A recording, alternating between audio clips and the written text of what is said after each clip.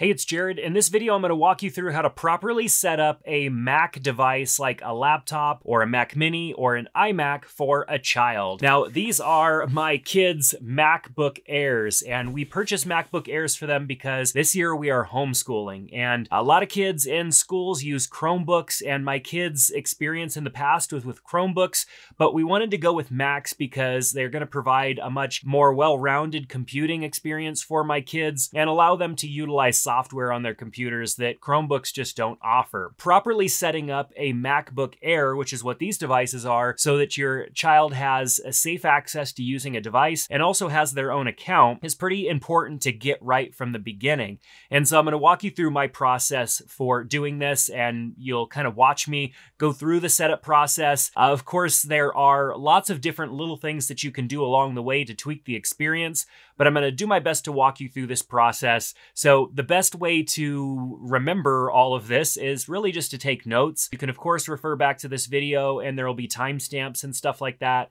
you can follow through. But probably the best thing to do is just to take some notes, especially if you have multiple devices to set up like I did. So first thing you're going to do is open up the laptop and turn it on. If it's a brand new laptop that you've never used before, it's going to open up right to the welcome screen. If it is a device that maybe you formatted, maybe it was your old device and you are repurposing your old laptop or Mac computer for a child, then you'll likely be on this welcome screen also.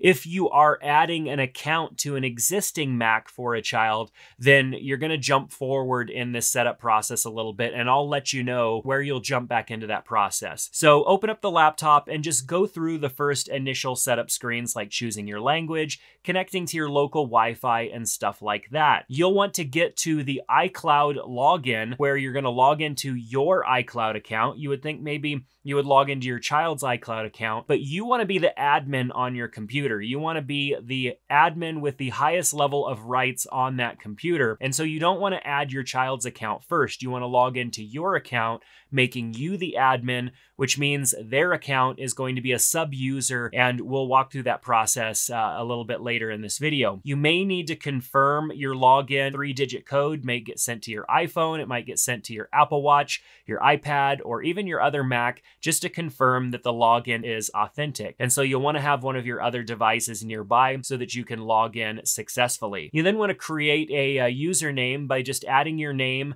and then it'll create a username and also a password for this device. I opted just to go with my first name, last name. It's not a big deal. I'm not going to be logged into this device really for anything other than maintenance and maybe installing some software for my kids. So it doesn't really matter, but you want it to be memorable so you don't forget it. And then the password, I decided to go with a unique password that was separate from the passwords that I use on my other computers. You know, kids, they want full access. They might be poking around or something like that. And if they happen to get the password off of me somehow for their computer, I don't want it to be the password to my other devices. So I opted to set a unique password, and I use 1Password to manage all of my passwords. Talked about that in another video, so I'll link to my 1Password video in the description below, but that's a great video on the subject of passwords and using unique passwords so that you don't end up leaking a password that you don't want other people to have. I realized that schools are not doing that great of a job of teaching our kids how to use computers. Yes, they're learning how to use Google Docs and stuff like that in Google Classroom, but how are they going to learn how to actually use a computer and care for it? That is something I found that my children were not learning at school, and I've had to teach them how to use a computer, how to care for a computer, and make sure that they're getting the most out of their experience as a user of that computer. So if you found that your kids have the same problem, they know about technology, but they don't know how to use technology, then my Introduction to Macs is going to be a fantastic course. Check out the link down in the description below to sign up for that course and get access. Your kids will be walked through the entire process from things they might already know how to do, like turning on the computer, but they'll learn how to run software updates and properly care for their computer, making sure that it doesn't get clogged up with files and run into issues down the road that end up being frustrations not only for them as their computer doesn't run that well anymore, but also for you as a parent who just wants their device to do its job. Check out the link below to get access to that course today. So after you log in, you want to enable the Find My services, Find My device. What that's going to do is it's going to assign that laptop or that computer to your Apple ID account. So that way, if you need to find the device, you'll be able to do that from your own account. After that, I enabled my fingerprint because these laptops have the fingerprint reader, and I wanted to easily be able to log in using my fingerprint. Next, it'll ask you to add any payment methods that you might have on other devices through Apple Wallet. I bypassed this step because I don't want my payment information synced over from my iCloud account to these devices. After that, I was presented with a setup Mac, ready to go, but it's not ready for my kids yet. And it's also not ready for us to fully set up because there's likely software updates that need to be ran. Depending on where you bought your Mac, it's likely that there is at least a software update to run. So go up to the Apple menu down to System Settings, which will open up the Settings app. And then under the General tab, you will see software updates. Now, older versions of Mac OS required you to go to the Apple menu and go to About, and then there's a little button for software updates. So you might have to look around and find where that software update button is. If your Mac is newer, then it's probably going to be under the Settings app like I talked about first. If it's an older Mac, then it might be under the Apple menu under About where software updates is. But if you're struggling to find it, find the version of the Mac that you're using, which would be the size of the Mac, the style of the Mac. There also will be a model number etched onto it somewhere that usually starts with an A.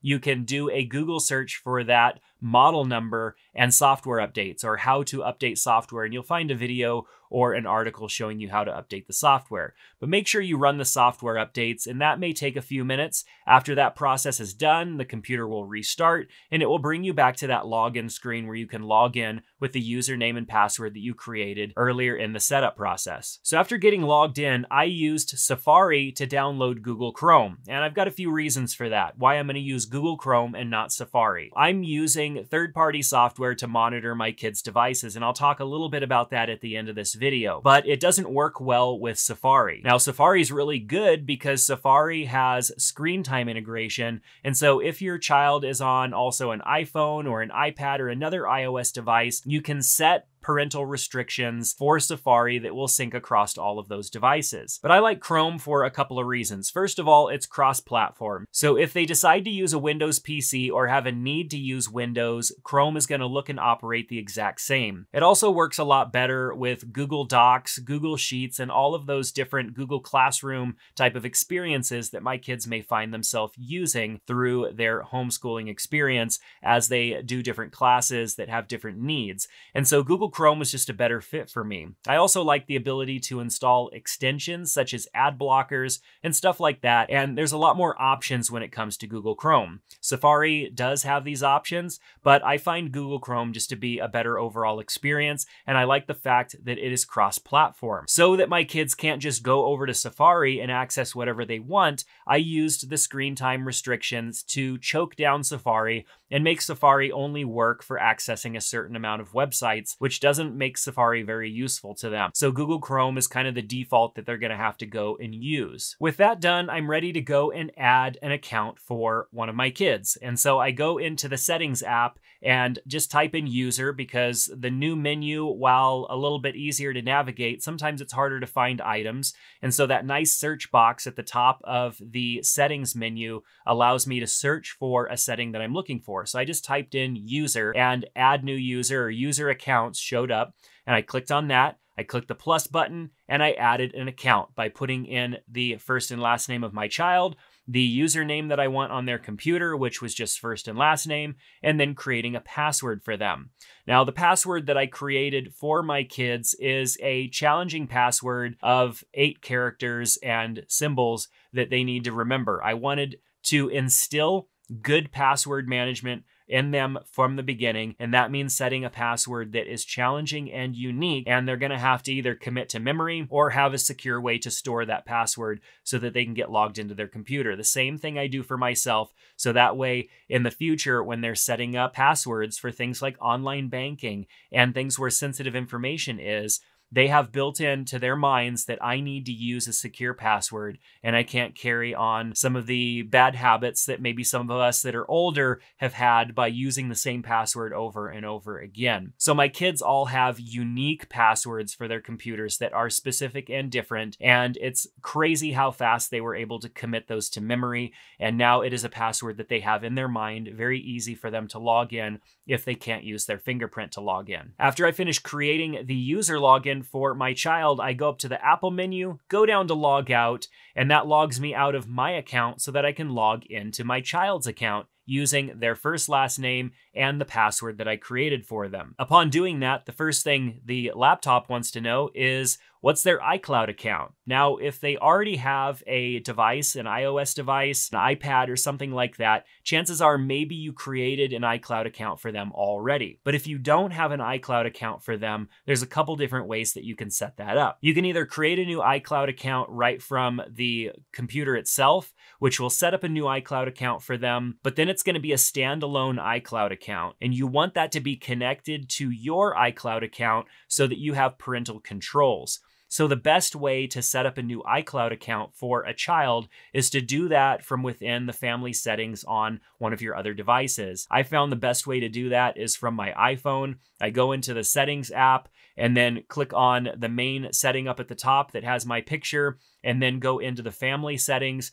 click the little plus at the top right-hand corner, and add an iCloud account for a child. That allows me to set a couple initial settings based on their age and appropriate things that I want them to have access to and also not have access to. Having that set up as a member of your family means that you can control all of their screen time settings from your mobile device. And since I had already done this and my daughter's computer that I'm using in this example has an iPod Touch, I had to confirm her login using her iPod Touch, which got that 6-digit code that I needed to take. So when you're setting this up, if your child has an existing iOS device, you'll need that so that you can get that 6-digit code to confirm the login. Now, after you log in, you'll get prompted with some of the same settings you did when you set up your account, such as turning on Find My so that they can find their device, utilizing one of their other iOS devices, and then adding their fingerprint for faster login. I went ahead and added my fingerprint so that I can easily log into their account as well. So if your child's not here at the moment while you're setting this up, you can of course set up their fingerprint later by going into the settings app,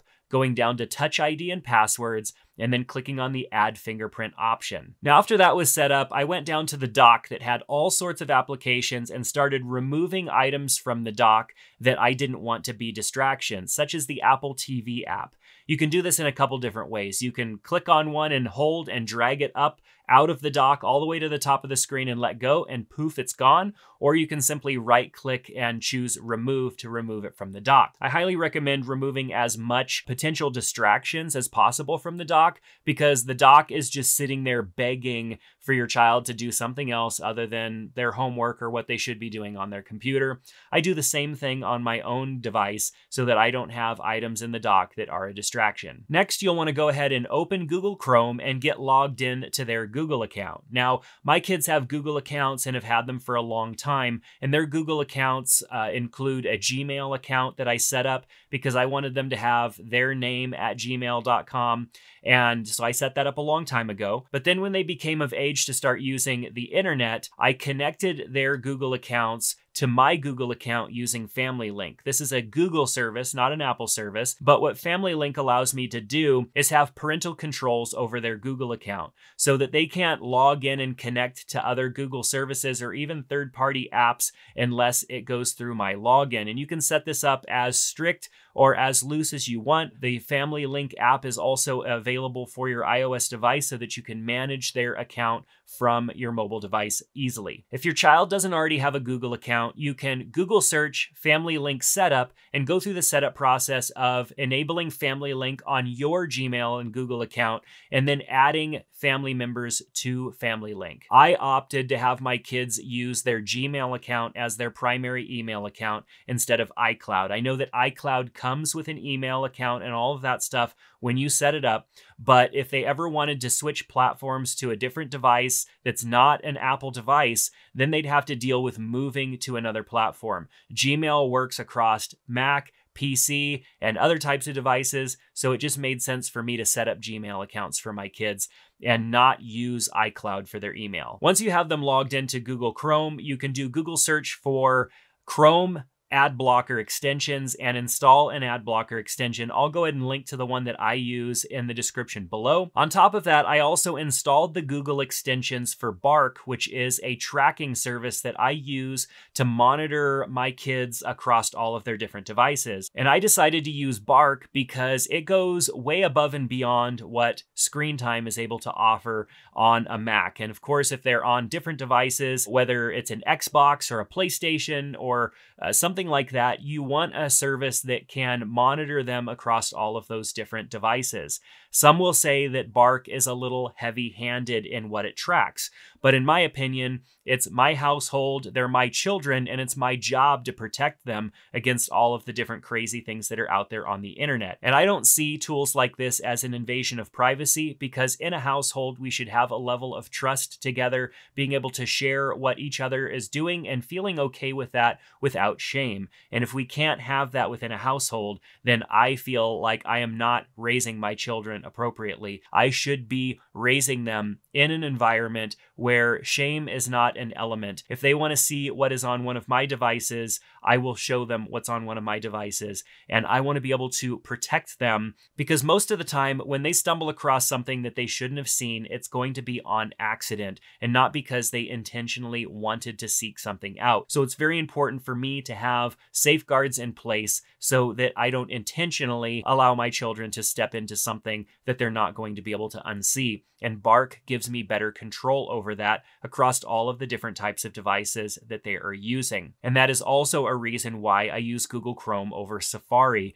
Bark does not work necessarily well with Safari, but it works really great with Google Chrome. In the coming weeks, I will produce a full review of my experiences with Bark. This is something relatively new that I've implemented, and I want a little bit more time using this service before I could produce a full review. So make sure to give this video a thumbs up and subscribe to the channel so you can be notified when that video comes out. Now, lastly, I decided to get a mouse for my kids' laptops. Now, why a mouse? Well, the laptops of a child are going to get pretty dirty. Their hands aren't always clean and sometimes are sweaty, and laptops can get pretty dirty. So I wanted them to have a mouse that they can use that was easier to clean and separate from the computer so that they can utilize a mouse and then use the trackpad when they wanted to. My desk setup is keyboard in the middle, mouse on the right, trackpad on the left, and so I can use the trackpad when I need that touch interface, and I can use the mouse for everything else. I find it faster for me to use a mouse than the trackpad, but I like having the touch interface of the trackpad. So the last thing that I set up, of course, was the mouse. Now, there are a few apps that I installed on their devices. Besides Google Chrome, I installed 1Password. That allows them to have all of their passwords and important information stored within one piece of software, and then have one password that they have to remember so that they can get logged in to 1Password. And they can access 1Password whether it be on their computer or their iPads. My kids only have iPad minis, they don't have phones. And as I mentioned before, it's important for me to instill good password management into my kids early on. So with that, their computers were completely set up, and the only thing left to do was to install specific software based on the interests that they had, things that they were learning. For example, one of my kids is learning 3D printing, so we installed Blender so that they can learn how to use Blender through online tutorials and Skillshare classes. My kids are taking a lot of Skillshare classes, and Skillshare is fantastic because it gives them access to a ton of different content